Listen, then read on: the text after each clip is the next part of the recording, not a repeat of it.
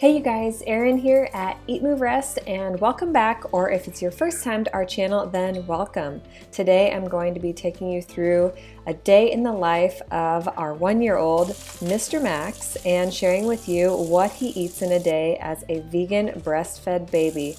Yes, I am still breastfeeding. I just finished up first thing in the morning. That's what I like to do. And then I go right into making our lean green protein smoothie. We share this as a family. It serves 2, but we do make sure to set aside just a little bit for Max. I don't include protein powder like I used to. Instead, I just make myself a separate pre or post workout morning shake so that Max can share this protein powder free green smoothie with us. It is full of so much goodness, vegetables, fruits, healthy fats. And then along with that, I am making him an amaranth porridge. So I absolutely love using amaranth flour that I've found on Amazon because it's extremely high in iron as well as protein, but especially iron is super important for your little kiddos and babies to be getting into their diet because it can be extremely difficult.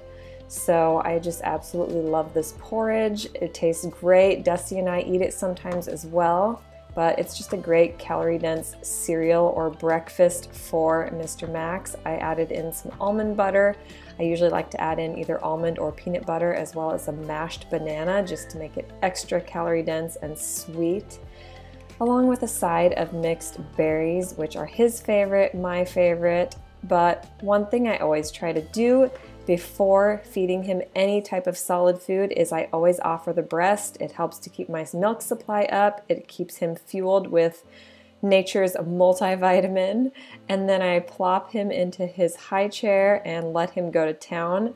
So a rule of thumb that I try to go by is I always give him something that he can self-feed, something that is in the form of a smoothie, and something that I can spoon feed. That's kind of what I've been doing for breakfast, at least. Not for every meal, but that way he can always practice feeding himself and keep himself entertained while I'm kind of cleaning up, tidying up, and getting Dusty and I fed as well. So today I'm actually at home the entire day, which isn't always the case. A lot of times I am out the door at my office doing lab work, but today I have a full day at home, so it's the perfect opportunity to make some baked goods. So if you guys have been following for a while, then you know I absolutely love baking.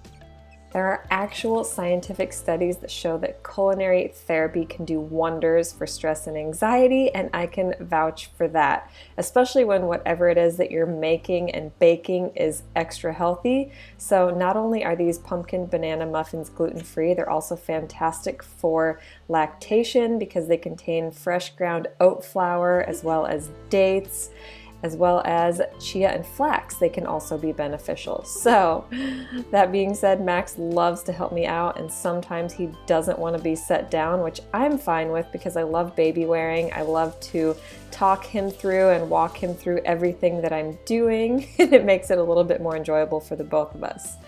While those muffins are in the oven, I took Max downstairs because he just reached 13 months and I'm still taking the month-by-month pictures because they're so fun to look back on.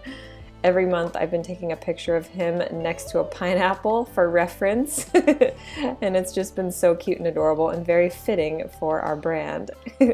So the muffins are done and it's time for a snack. I also poured some fresh oat milk. So plant-based milk should never be used as an alternative to breast milk or formula, but it does help Max to drink his water. If I put a little bit of oat milk and dilute it with some water, it helps him to just get a little bit of extra hydration and calories. So we enjoyed our muffins along with Bo and then went down in the basement to play with our brand new Love Every set, which I am a huge fan of this company. So they've been sending us these play kits, and every kit is creatively curated to help your little one reach their developmental milestones with Montessori and Waldorf-based toys. It's been so much fun to actually get to play with Max and enjoy it because these toys are so interactive and it just makes playtime productive and more enjoyable for mama and baby. Usually Max takes his first nap of the day right around noon or 1. I will usually breastfeed and then pump for 15 minutes and then get some work done and a lunch made for myself, as well as prepping some food for him for when he wakes up.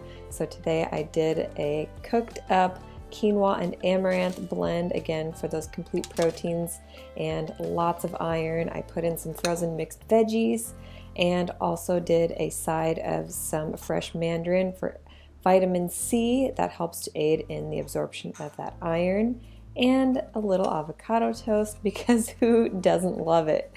So we use Ezekiel bread. It does contain gluten, but we haven't found it to be a problem for us, so we enjoy it from time to time, and Max loves it. It makes for a great baby-led weaning food, easy to self-feed.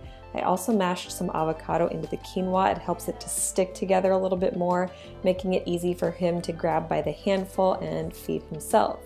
While we primarily use the baby-led weaning approach, I also do like to spoon feed just to help Max to focus and to get adequate calories. So while he's eating in his high chair, it usually gives me a chance to chop a salad.